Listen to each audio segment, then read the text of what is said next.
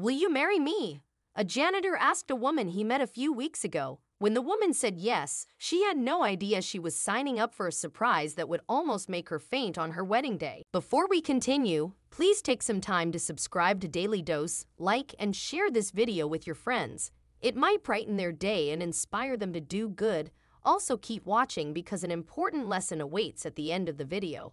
As Sylvia stepped out of her car wearing a beautiful white gown on her wedding day, she looked at the church's parking lot and asked her sister, "Do any of these expensive cars seem familiar to you?"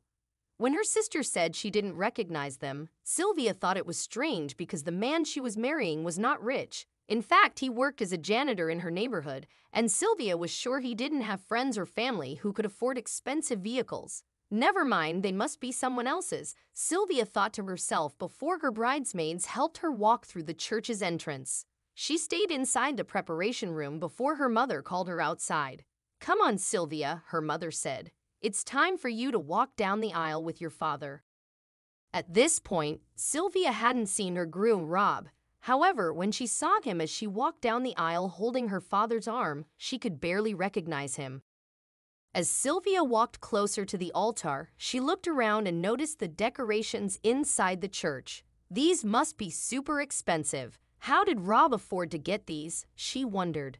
After having dinner, as soon as she reached the altar and looked at Rob, she felt her head spin. "I'm going to faint. This can't be true," Sylvia thought to herself.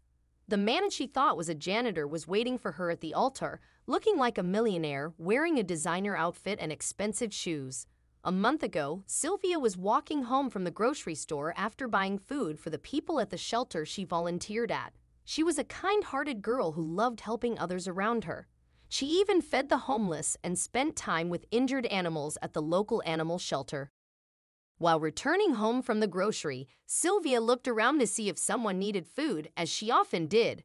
This time, she noticed a young man drenched in sweat cleaning the yard of a big house in her neighborhood. Since she had never seen him around, she thought he must be employed by the rich family living in that house. Watching him work in the scorching heat made her feel bad, so she pulled out a bottle of water and a sandwich from her brown cloth bag. "Here you go, sir. This is for you."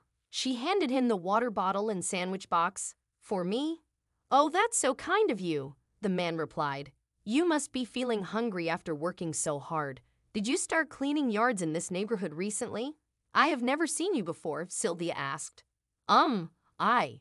"Oh, never mind. Please have this sandwich. It's really good." The man unwrapped the sandwich and took a bite. "Oh, this is so delicious. The meat is super juicy. It's jamon and burrico de pelota, right?" he asked. "No," Sylvia chuckled. "It's just a regular pepperoni sandwich from the grocery store. Nothing fancy."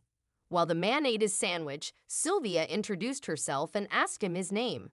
"I'm Rob," he replied. "It was so nice to meet you, Rob." Sylvia smiled. "I hope to see you again here." Soon, Sylvia and Rob became friends from their frequent encounters outside the same house in her neighborhood. They got to know each other and soon fell in love. 2 weeks after their first meeting, Rob and Sylvia went on a date. He didn't have a car when he came to pick her up at her house. Instead, he arrived on foot and asked Sylvia if she would be comfortable walking with him down the street to the nearest restaurant. "No problem, Rob. I never said I wanted to go on a date with you in a car." She held his hand and they began walking towards the restaurant. "So what do you do besides your job?"